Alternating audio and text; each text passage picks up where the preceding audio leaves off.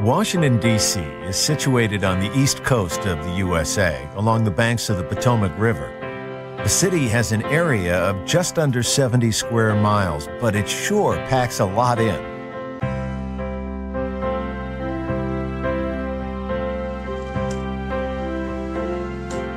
Washington was founded as the nation's capital in 1791. As soon as you land here, you get a sense of the power and history that this metropolis represents.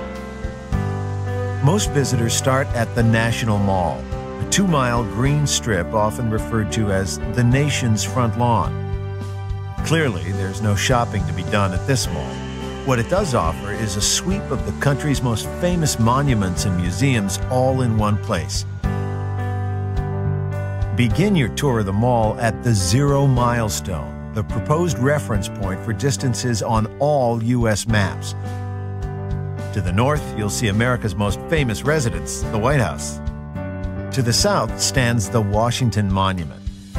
Rising 555 feet, this marble obelisk is the centerpiece of the National Mall.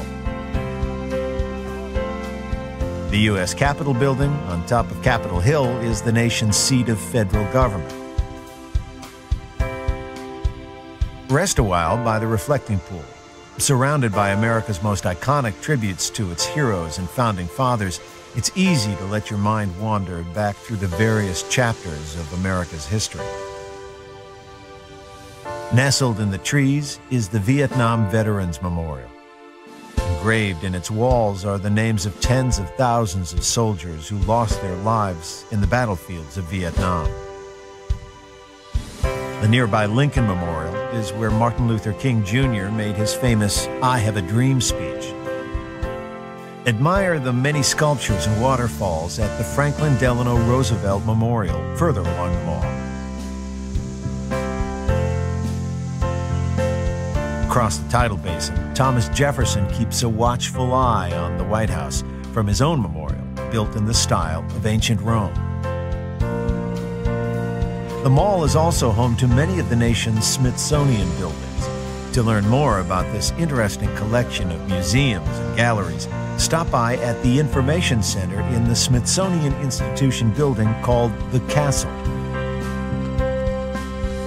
The whole family will enjoy the Smithsonian National Air and Space Museum, where you can let your imagination fly high among historic airplanes and spacecraft. Create your own headlines at the Newseum, an interactive museum dedicated to the world of news media. The Botanic Garden of the Capitol Building offers an escape from monuments and museums, but the mall is not the only attraction in D.C. To explore the many attractions outside of the mall, the convenient Capitol bike share system is available all over the city. In picture-perfect downtown neighborhoods such as DuPont Circle, browse bookstores by day and try the cafes by night. Another charming central suburb is Foggy Bottom, named after the fog that rises from the Potomac River. Here you'll find the Watergate Hotel and the Kennedy Center. Pass Washington Circle to get to Georgetown. With its 18th century buildings, it is the oldest district in D.C., and today, university students give it a lively atmosphere. Wisconsin Avenue and M Street offer many boutique stores and galleries. North from here is the National Cathedral, one of the largest churches in the United States. In the nearby Smithsonian National Zoo, the residents are sure to delight monument-weary children.